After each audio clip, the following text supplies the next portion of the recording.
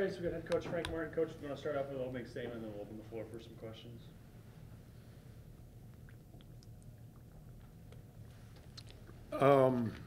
Disappointed. We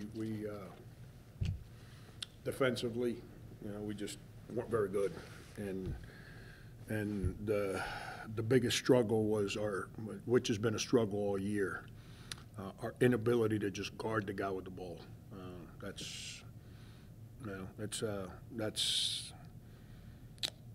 That's getting harder and harder to teach these days because, I said this in my radio show here a minute ago.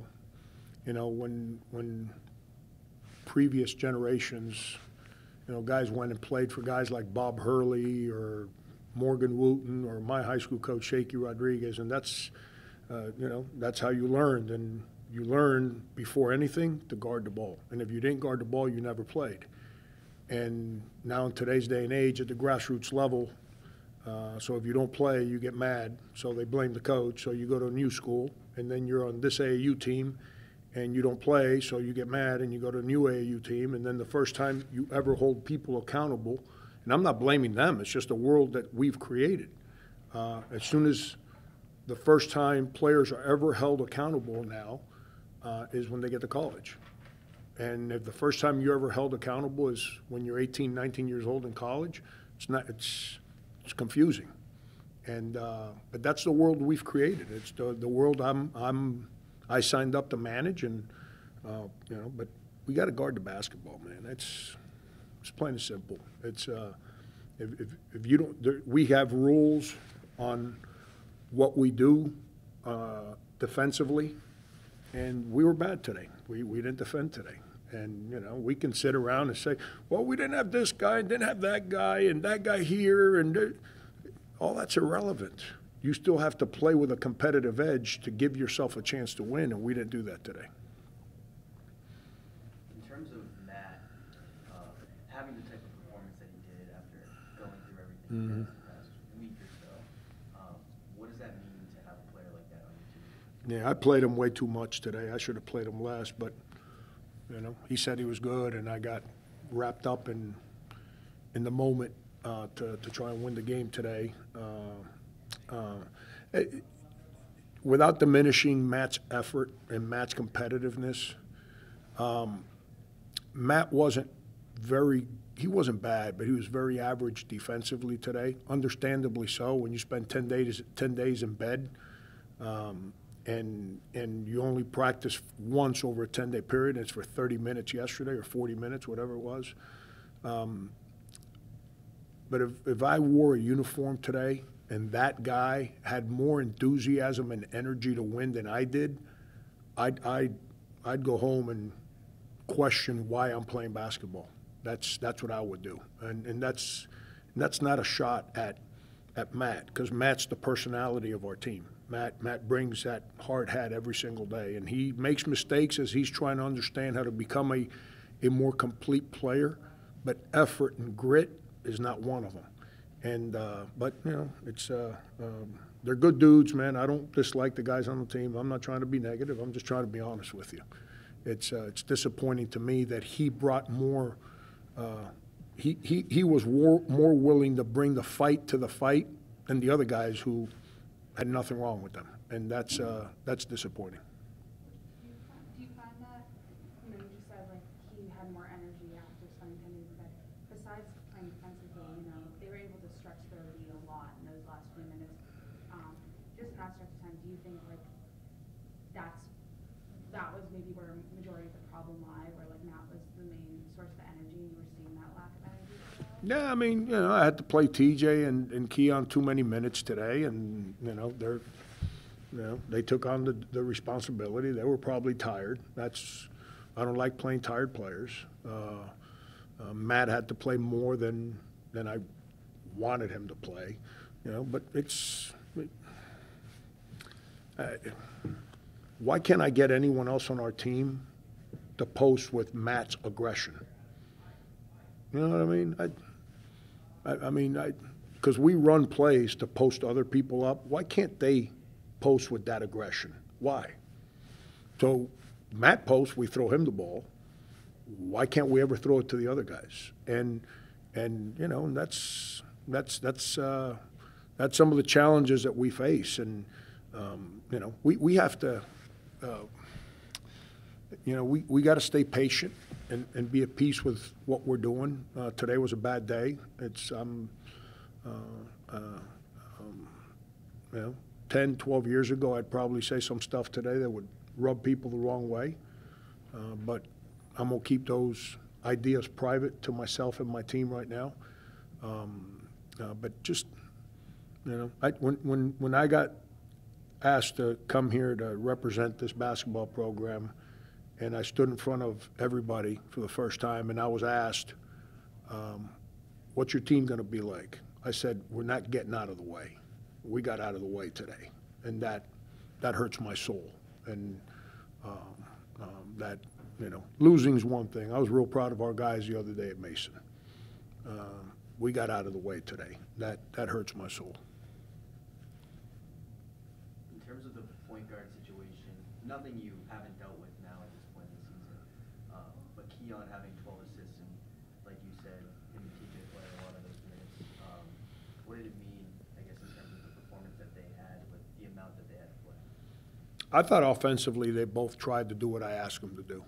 I thought offensively they, you know, we had a stretch there where they popped the game open, where TJ was at the point and we had two bad offensive possessions. But outside of that, I really can't. We missed a bunch of gimmies. I mean, to start the game, I mean, we just kept missing gimmies. I mean, Key put himself in a place to make a bunch of little bunnies, and he missed, and you know, and we missed a bunch of little dinks around the basket, and that's after getting no production from our bigs offensively. So offense wasn't the problem. I thought offensively our guys tried to do what I asked them to do. I thought offensively we took good shots. You know, but our problem wasn't the assists and the passing and the spacing and the decision making. Our problem was the commitment to, you got the ball and I'm in front of you. You see, when I was a kid, I couldn't play a lick. And our high school coach, Shaky Rodriguez, he used to make you play one-on-one when you were 14 years old. He had two rules. Don't quit, don't fight. If you quit, you're never allowed to come back. If you fight, you're going home for the day and you're getting punished when you get back. And you have to learn how to guard. And what happens is now when you're unathletic and slow-footed, like God blessed me to be, you have to learn how to use your mind and compete. And if I was playing against somebody that was just way better than me, I wasn't going to get out of the way, man. I was going to trip you, clothesline you. I wasn't just going to let you keep coming at me and letting you. I was going to let you know, like, yo, man, no. Next time you come, now we're both getting kicked out for the day because you're going to have to fight, but you're not going to embarrass me. And I'm not saying that's the right way to do things, but you know, you got to learn. There's a competitive edge that you have to have internally to be any good when you play sports. You know, don't you think it's funny that in individual sports like tennis, Djokovic and Nadal are probably the least favorite players because they're so competitive that they're relentless and they're going to tell you what they think, and that's how they play. That's in an individual sport because you don't get to blame anybody on that one now. You know, and you know, in team sports, people tend to hide because it's easy to say, well, look at him over there. I got my 3 baskets. Look at him over there, and you know, there's a competitive spirit that everyone has to have internally, you know, and to be good, you got to have it, and it's that refusal to get beat, and we didn't play that way today. That's, you know, whether we got tired or not. I thought we tried late in the first half, but in the second half, we never put up a fight defensively. If that's something that needs to be learned, what is the best way to teach that, especially at this point in the year? That's the complicated part of the formula here, my man, because I know how I used to teach it. But if I teach it like that in today's day and age, then there's all kinds of meetings and investigations into the coach being a bad human being. And so I got a little saying that I live life by. I'm really, really stubborn, but the older I get, the better I get in not letting me stubborn become stupid.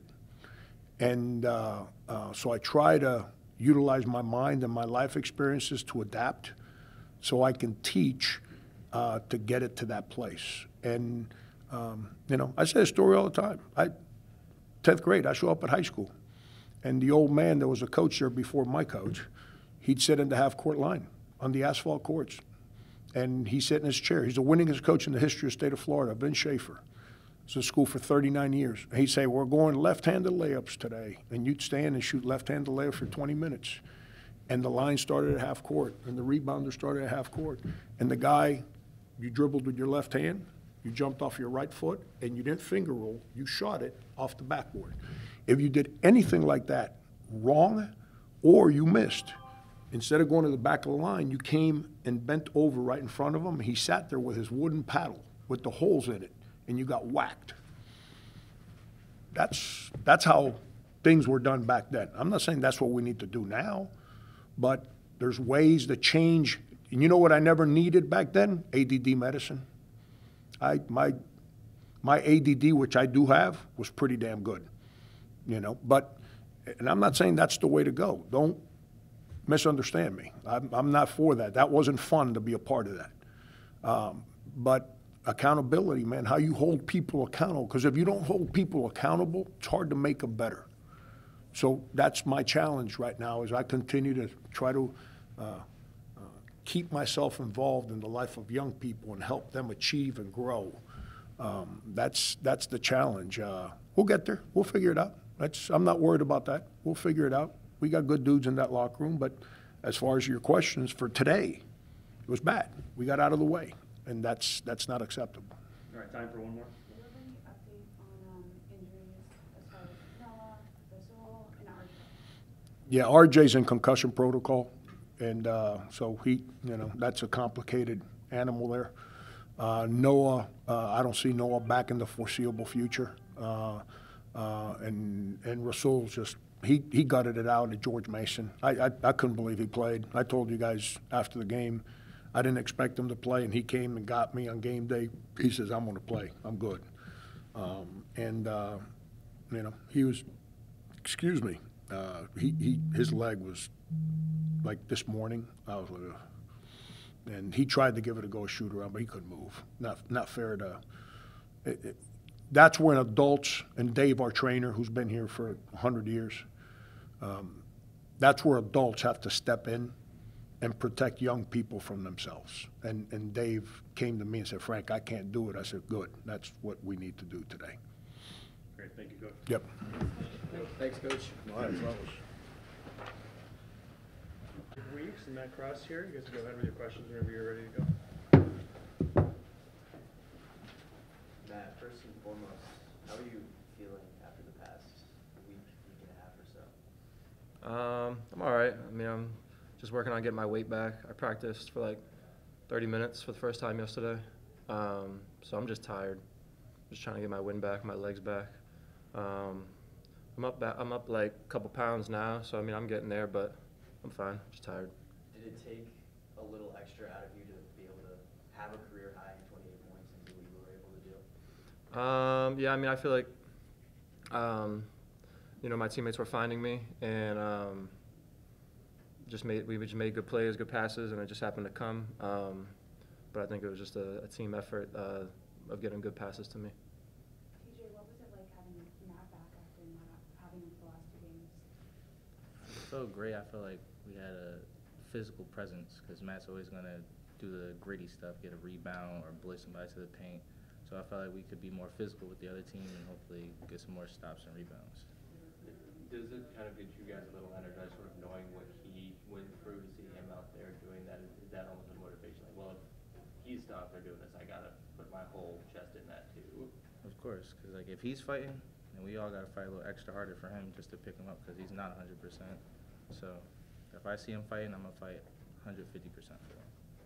For either of you guys, it seemed like every time you got close, they found a way to hit a three, make a big shot. Was it frustrating, or were you feeling like it was going to stop and all we needed to do was make a stop?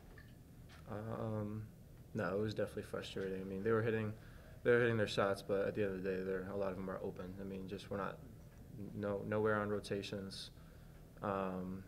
They just pretty much got whatever they want when they wanted. So it was frustrating because we were getting some good stuff on offense, but just not a lot of defense going on today. You mentioned the good stuff on offense. How much of that was coming from the way that Keon was kind of orchestrating things? It seemed like he was really settled in and just really efficient with the way he was passing the ball. Yeah, I mean, I think he's getting better on being patient. I mean, Key's really good at getting to the spot, getting to the elbow, like deep into their defense to make it easier on the passes and get the ball where we want. So I mean, I feel like Key is really doing well on setting up our offense as of lately. I don't know what you think. I think he's getting better with experience. Yeah. The more he plays, the more he feels more comfortable out there. So he's able to pick apart the defenses. Going back to health, TJ, I know you have your own knee situation going on. How are you feeling, and how has that been, kind of trying to play with that and recover from that? I feel better. It doesn't, like, when I hurt it, it would hurt to walk, lay down, all that, but I'm feeling better. I went to treatment, ice tub, all that, so I'm feeling good. I think I feel 100%. TJ, you had to play sort of the point guard offense initiator when Keon did sit down. How much of a different position is that with what you guys are doing, or is that something that you had done enough to feel comfortable being in that spot? We knew going in, knowing Russell might not play, so coach put me in practice with it, so I felt more comfortable getting to the elbow or looking through the defenses and stuff, so I kind of felt comfortable out there. I did mess up once. I ran the 2-lane if I was point guard. Honest mistake, but I'm good. Matt, do you mind taking us through your week and what it took for you to be able to play today and play the way that you did? Yeah, I mean, obviously I didn't go to the Duquesne game because you know, I was in the hospital for a little while, but then I got back. I wasn't in practice, and then the day before yesterday, I just got my first like lift in and kind of like a 20-minute individual with the coach.